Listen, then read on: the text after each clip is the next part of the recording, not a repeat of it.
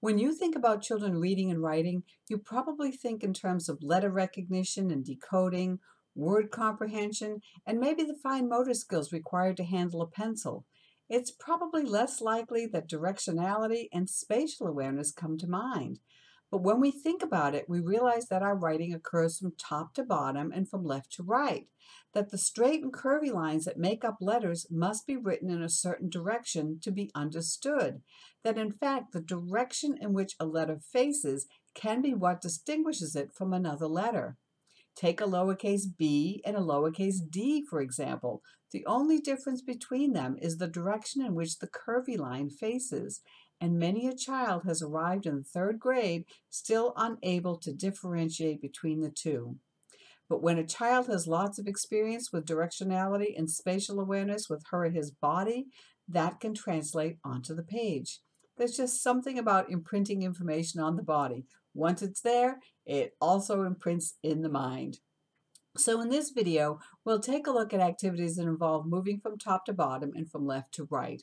But we'll also explore activities that involve crossing the vertical midline of the body, that invisible line running down the center of the body from head to toe.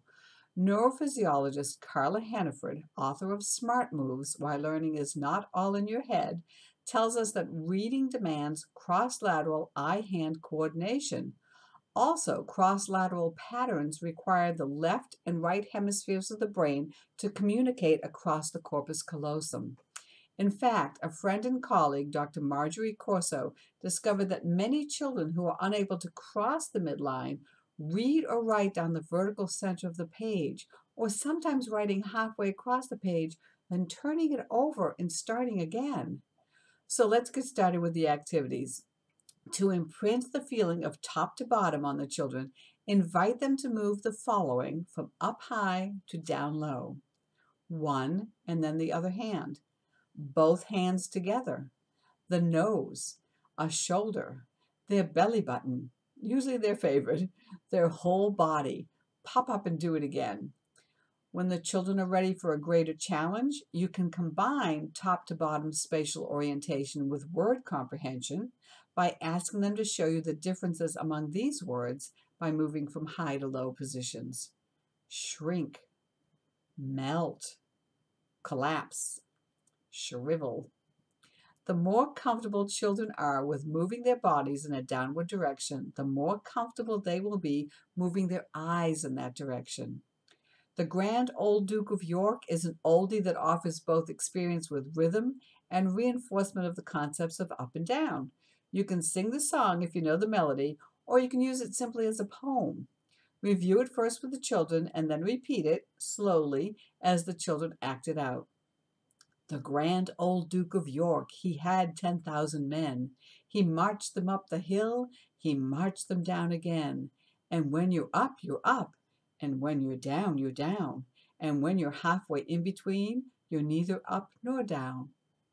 Good old head, shoulders, knees, and toes is also great for getting children comfortable with moving from top to bottom.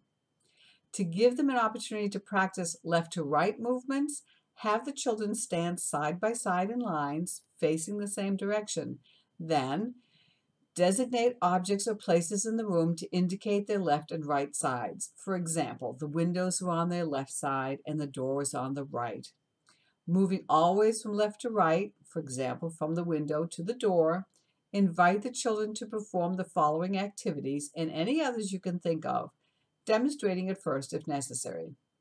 Turn their heads, draw a line on the floor with their big toe, move both arms. You can do this at various levels of space, at shoulder height, above the head, and below the waist. Move one arm at a time. You can do that also at various levels in space. Take several steps to the side, jump, hop, or slide.